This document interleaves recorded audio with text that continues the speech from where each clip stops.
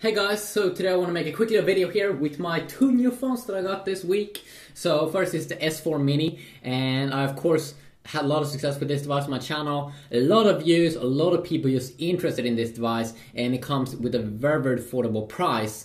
Around half the price of an S4, but you get this still the S4 slim design, many of the S kind of UI. You get this very small phone that fits extremely nice in your hand, and it feels definitely like a high-end smartphone, just like any other high-end smartphone.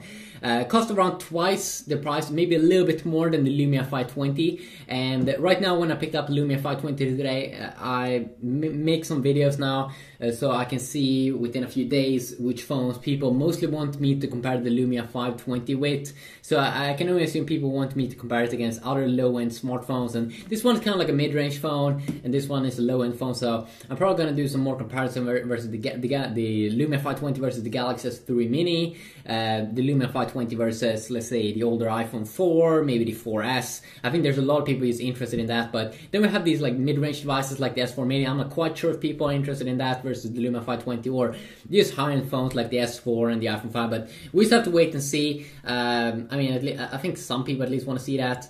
People always like to see enjoy seeing their phone and see the speed of it. So we have Windows Phone 8 here. We have Android 4.2 or 4.1 here. No, I'm pretty sure it's 4.2 on the baby S4 Mini. I'm just going to do the boot up test, and you'll see how much power it actually is behind this baby Lumia. I mean, it's a baby, but it comes very nicely designed here, and it's overall a good looking device for the price.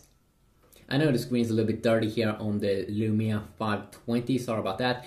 And also, if I have a huge success with like Nokia devices in general, I can of course pick up more Windows Phone 8 devices just in general, and use more Nokia devices to the channel. I just have so many iPhones and so many Galaxy devices, but we don't have that. I don't have that many. I don't have super many Nokia devices. So let's see here if we close down. So it's not super far behind here. You can see here, if you look at some small things here, like in terms of performance, both looks pretty much the same. So is it really worth it?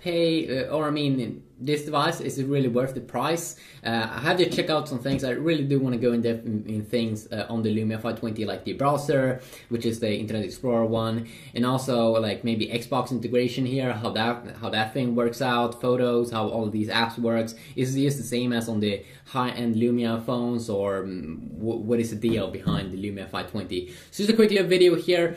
Have a good day. And I will definitely do more videos like this with the S4 Mini and the Lumia 520. A lot of people are interested in that. Compare various things. So yeah, have a good day.